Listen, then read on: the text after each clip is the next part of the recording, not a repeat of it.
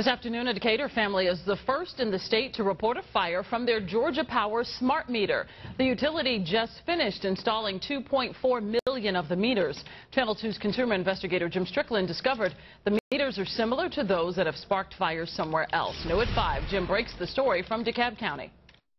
Owners of this Decatur home have had no power for a week ever since their Georgia Power smart meter that was right here erupted in flames. We've now learned one major utility has had so many fire reports with these devices, they're now rethinking smart meters altogether.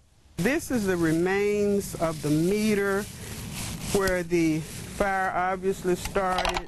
Elizabeth Copeland White says she and her husband were home to put the fire out. Good thing. You consider yourself lucky? Oh, blessed. That's a better word.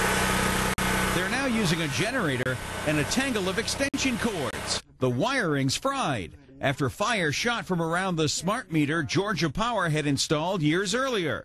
The power company can read the meters by remote, and they help track outages. All of our customers have been upgraded to them, and we've not had any safety issues. But videos posted by smart meter opponents allege they're a danger.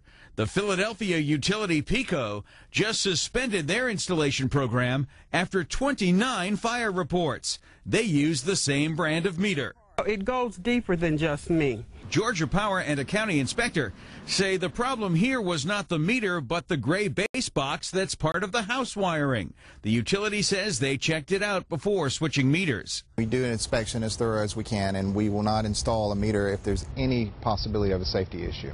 Williams says they're willing to work with the homeowners to aid in repairs.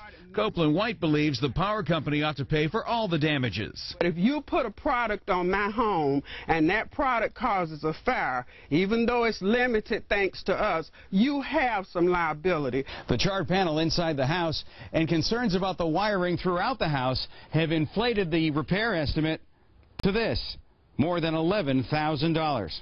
Reporting in Decatur, DeKalb County, Jim Strickland, Channel 2 Action News.